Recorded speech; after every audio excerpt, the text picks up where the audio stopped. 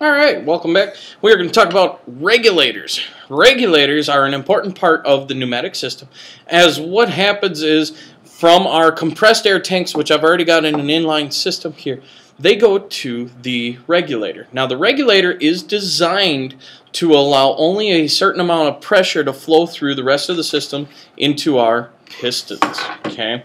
Regulators operate with an inlet and an outlet, and I'll show you in the base here that if you have your inlet, which is the short side here, and the reason why I say it's the short side is if you look right here very carefully, there is the out arrow. That is showing the direction of the air flow. So I've got my inlet here. Air is going to come in through this end, and it's going to exit out the opposite side. You need to have two separate plugs located here.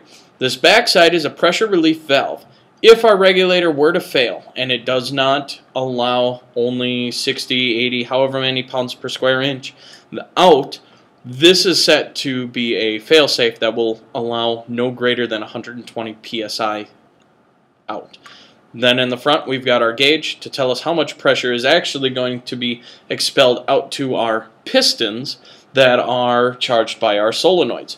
So I want to make sure that I connect my inlet. This is coming from my air tanks. So my inlet is pushed in through here and makes a snug connection. Now the next item that from the regulator is going to go to what's called a solenoid. Now I have the inlet to the solenoid connected here. This goes to the outlet of our regulator. Now this solenoid is a very simple one push action solenoid. We have our air coming in. What's going to happen is there is a lever system in here that activates left and right. When the button is pushed, it opens up the other valve. When it's released, it triggers back to the original. And we are going to connect these two components to what's called a piston. Now this piston has an arm that extends out and in based on the amount of air pressure in the system. So to connect it, I've got just male connectors. I'm going to just tightly push those into place. I have my regulator in line.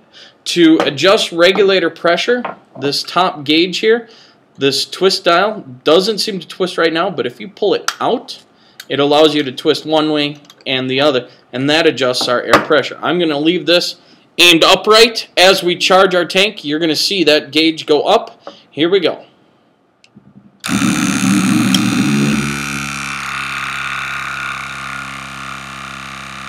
I want that gauge to hit no greater than 60 psi.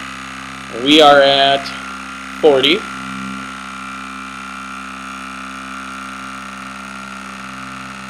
We're creeping up to our 60 marker right now.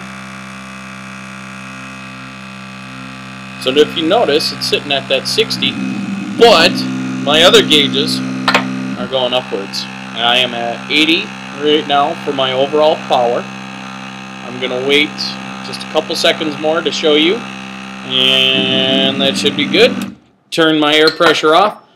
I don't hear any leaks. This is a prime time to find out if your threading worked out. Now if you notice, this stayed at a total of 60 pounds per square inch, and that is what I want. I do not want to exceed that 60. But if you notice, my piston here has extended, and I can't push it back in. But with my solenoid, when I hit that trigger, it shoots in, and then when I release, as long as there is air pressure in the system. Now if you notice, my gauge, every time I go in and out, loses air. And that is because of how much air pressure was stored within the tanks.